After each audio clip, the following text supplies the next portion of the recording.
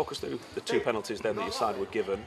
Both penalties from your perspective? First one definitely he's gone up for the header with his arm up and it's hit his arm. The second one might have been a little bit harsh. And then their penalty, it's one of them where they obviously, I don't know if the referee's trying to even it up or what, but it's no surprise that he couldn't wait to get his whistle in his mouth. And talk to us about what you do when you're taking two penalties in a game. You put the first one to the goalkeeper's right, the second one down the middle. How do you decide where you're going to put it? I just had to decide early. I've never took two in a game to be fair. So yeah, I thought I'll just lash it down the middle, and luckily he's moved a little bit, and I think he's got a hand on it, but there's too much power on it. And the rest of your performance, the manager said it was the best he's seen from you in a few weeks. I know you've had the injury, which was obviously disrupted the start of the season for you, but you thought you were nearly back to your best tonight. Yeah, I thought I did all right. The gaffer pulled me yesterday and said he wants more from me. So hopefully I've showed him tonight that I've done that. And when times are hard, and the fans have been getting on the backs of the players and the manager this last couple of weeks, seasoned professionals like you, it's even more important that you perform, isn't it?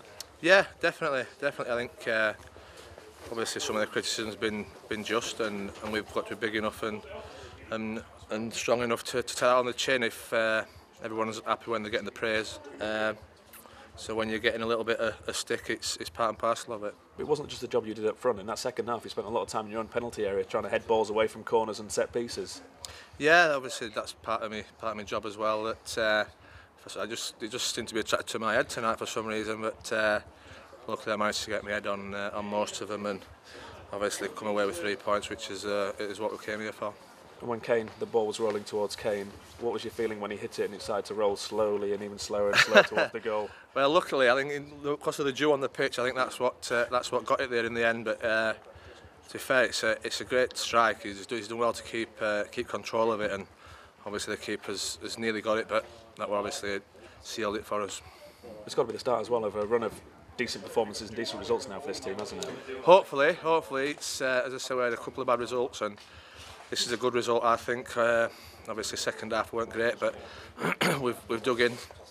Everyone's done the job, and we've come away with 3 points and 2 home games now, which we're going to be looking to get 6 points from. It should be another decent crowd as well at Bootham Crescent. Stockport will bring in lots of fans. Seems to have had lots of the sides who've got the best support, shall we say, at Bootham Crescent so far this season. They won 6-0 tonight, did Stockport, so they're going to be coming full of confidence as well on Saturday.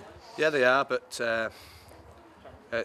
we've got to make sure that we perform to how we know we can. I think first half I thought we were decent first half. I think that they looked like scoring, and we were in control of the game. And we've just got to do that for 90 minutes. It doesn't matter who we're playing, whether at home or away. We've got to see the game out better than that. Brilliant. Thank you very much to Big Jon.